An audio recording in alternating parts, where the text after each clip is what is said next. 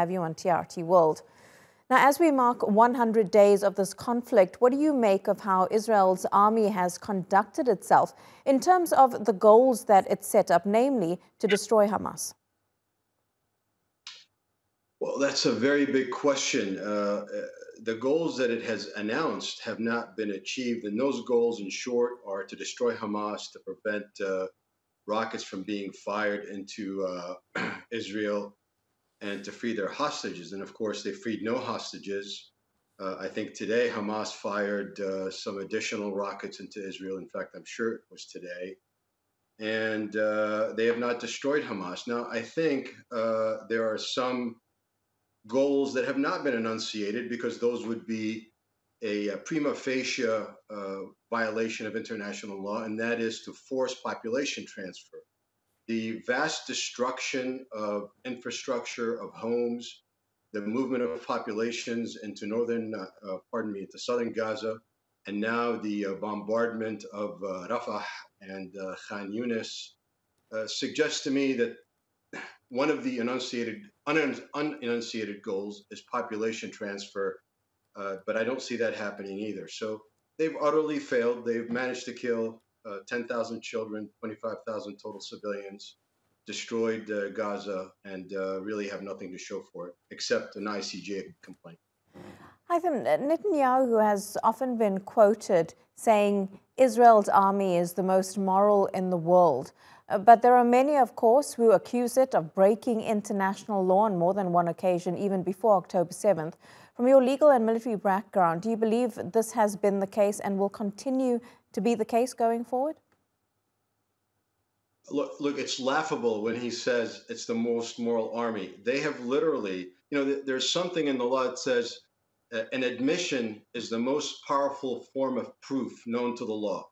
When Netanyahu appears on their national TV, speaks to his army, and cites the Amaleks, and then you have Israeli soldiers literally video recording themselves doing illegal activity. For example, the destruction of homes and mosques and churches is illegal.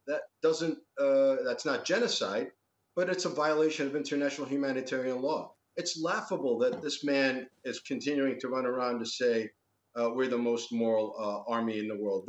They are not a moral army. They've engaged in grave violations of international law. There's a strong case of genocide. I mean, all you have to do is read that 84-page complaint by the South African delegation. It is cited to UN agencies, not Palestinians.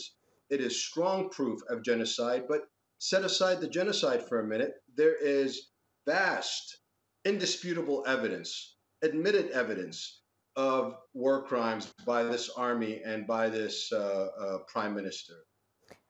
When you talk about the violations and the illegal actions that Israel is accused of, Israel, of course, defends this by saying that they have the right to defend themselves and that Hamas is the one who is trying to commit a genocide on Israel. But then when you look at the countries who support Israel, especially when it comes to weapons, like the United States, where does that leave Washington in its culpability for what's happening in Gaza? The U.S. hypocrisy is not beyond us.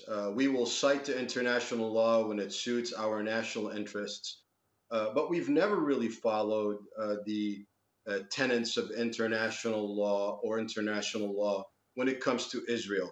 That's never been something that we're very interested in. Look, with respect to this idea that they are entitled to self-defense, it is a fact that Gaza is under belligerent occupation. And an occupier cannot rely on resistance to his own occupation to claim self-defense. I mean, let's be logical and stop being emotional, America, about Israel. If we're going to treat it like we treat every other country in the world, it is violating international humanitarian law. We are culpable of it. I invite South Africa to indict our president because he is complicit in the genocide by continuing to send weapons and fund the Israeli genocide on Gaza. And so that's my position on it.